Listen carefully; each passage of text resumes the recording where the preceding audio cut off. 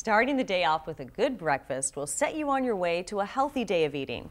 Now for breakfast, we're making a Denver omelet. So we're going to turn the pan on to medium heat and start adding our ingredients. So we have canola oil,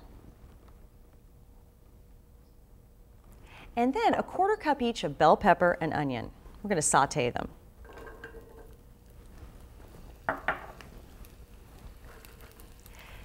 And ham. I want to saute these items just a little bit. Now, if you don't like to chop, which who does, check out the frozen food section at the grocer's for diced onion, peppers, or other vegetables. It'll save you a lot of time. And you may be thinking, you know, that ham is high in sodium. How is that okay? Well, when you add a small portion like this, it provides flavor to the entire meal. But it's small enough that the amount stays within the limits of the dialysis diet. Add your eggs.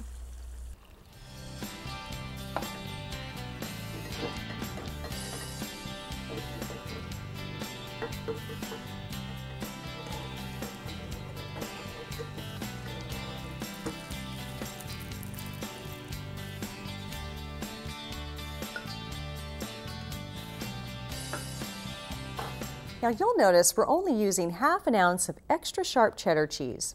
That's because cheese is high in phosphorus, so it's limited in the dialysis diet. Now I like to recommend using sharp cheddar due to the stronger flavor. This way a little packs a bigger flavor punch. Another thing, natural cheese is preferred over processed cheese because processed foods are so high in sodium. Round out your breakfast with a great way to start your day bagel and/or broiled honey grapefruit. Now, if you have someone joining you for breakfast, just double the recipe to make enough for 2.